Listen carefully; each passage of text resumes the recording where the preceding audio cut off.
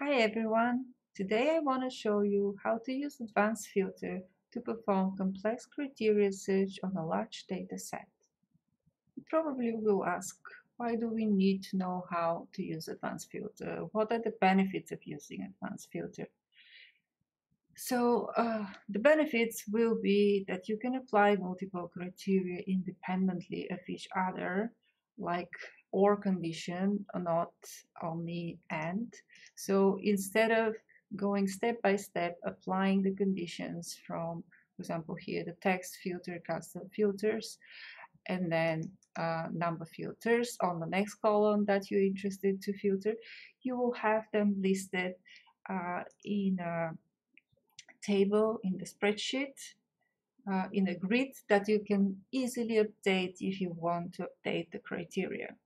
Another benefit is that you can save your filtered data in a different result tab, for example, spreadsheet, without copying and pasting each time when you do a new criteria. Let's see how in practice this can be done.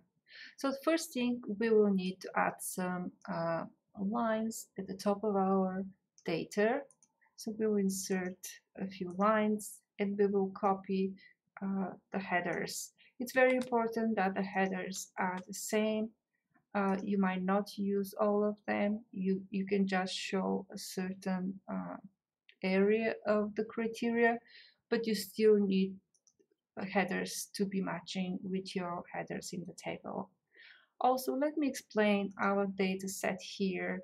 It's all countries in the world with the country name, population, yearly change in percentage of the population and the net change of population, density per the land area, so people on every kilometer, square kilometer, land area in square kilometers, migrants, number of people coming to the country or leaving for the year, fertility rate, median age, urban population, and what is the world share of this country. So it's very interesting set of data, 241 lines or less, I would say, because we moved it.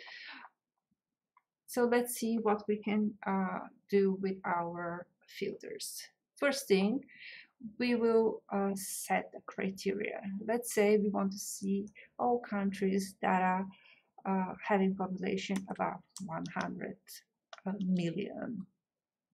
So how many zeros? Probably one more. And then let's say where the median age is less than 40 years. And what else? We can add where the share is, no, urban population is less than 50%. Let's see if we will get something. So how we do the advanced filter? We have to click in the data, and advanced filter is on the data tab over here. So clicking advanced filter, Excel already detects the table we are working with, and it is correct. So if it didn't detect or we clicked outside of the table, we will have to go and show the range of the data we are using. Next thing is show the criteria. So for the criteria, I can choose the whole first line, but also I can choose only cells where I have some conditions. So these are not necessary, but I would say you can continue selecting them if you have them. And what will happen here is all these criteria will be detected as and conditions. So we want the population above 100 million and median age below 40 and urban population below 50%. So let's click here and apply. What happened is these are the countries that we have about 100 million. that have the median age below 40, and the urban population is below 50%. We can quickly update this if we want to, let's say, above 50. And this is the good thing and easy. You have to go and clear your filter, but then everything else will be already applied because we didn't change anything. The criteria range is the same, and we're just applying something new. So these are the ones that have urban population above 50% and have their population, total population in year 2020, about 100 million people. Okay, next we have to add more criteria. So if you add additional criteria on the second and the third line, this will be considered as OR condition. So if we add something else additionally here to the data that we already got in our result, we will receive additional data. So let's say we want to see all countries that are below 100,000 population and see what's going on. Clicking advanced filter. This time we have to change the criteria to include our second line and apply. So right now we got the same countries that we had before, about 100 million, and then we got additional, how many countries? 36, 35 that have a population below 100,000. So this is how you will apply OR conditions using advanced filter. Next thing, I want to show you how to use wildcard with advanced filter. So let's say we want to see all countries that contain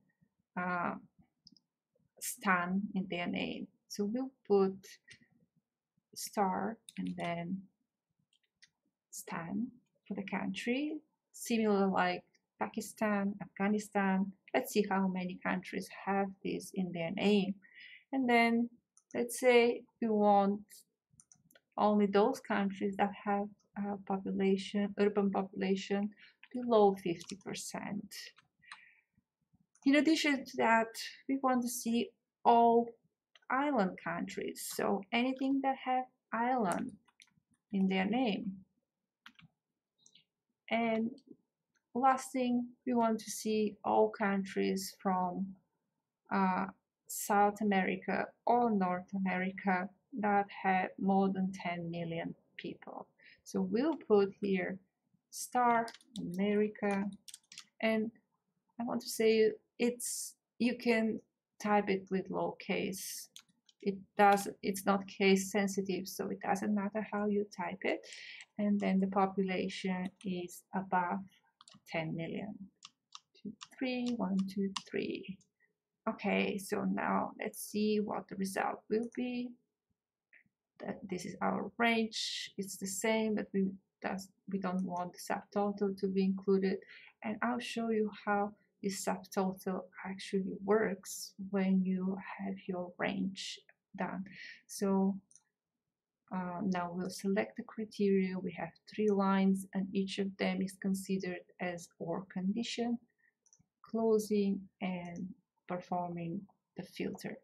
So now we have all of the countries from North and Latin America and South America that have population above 10 million, right? And then at the same time, we have islands, all the islands over here. So anything that have island in the name, like Solomon Island, Virgin Islands, and so on. And then our last criteria, or actually it was our first, is Tajikistan, Kyrgyzstan. Their population is below 50. And then we have here Afghanistan as well. And Pakistan is the second one. So we have 4 countries that are result of the first condition. Then we have how many islands? 10 islands, result of the second condition, and the rest is from North and South America countries with more than 10 million people. Of course, because we have used subtotal formulas here, they are adjusted and they represent the filtered table. So it's only showing the sum of population of the resulted countries, and then everything else is the same, corresponding for the countries that we have in our table. So for example, all these countries represent 16% of the world share of population. The last thing I want to show you is how to get the result in a different spreadsheet without copying and pasting. So let's go ahead and clear the results. And what we need to do, the first thing is you have to be on a new spreadsheet. So it will always start from the active spreadsheet. So we'll come here and click over here and go again to advanced filter. And now we have to go to the list range and select it from the previous spreadsheet. So selecting it like that, going to the criteria, we will apply the same criteria we had before. And the last thing is we need to select copy to another location and select where the location should start. And now when click OK, we get our result table in a different spreadsheet, ready to use, ready to analyze and use it for something else. Very useful trick is that you can get the table with only the columns you're interested in. So for example, I want to get only the first 3 columns, and I will have to copy these 3 columns to the place where I want to see them.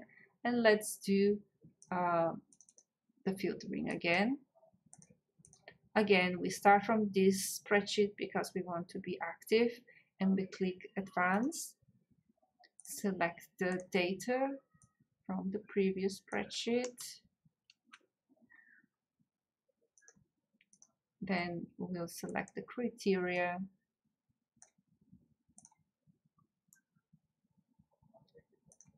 And the last thing is we want to show the advanced filter where we want to paste the criteria. So we will have to select the headers we pasted over here.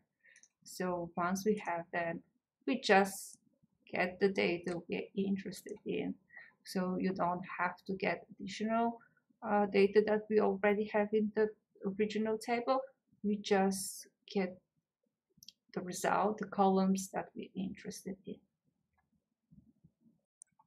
All right, that's all I have for you today. If you've enjoyed this video, please give it a thumbs up and hope to see you again with the next video.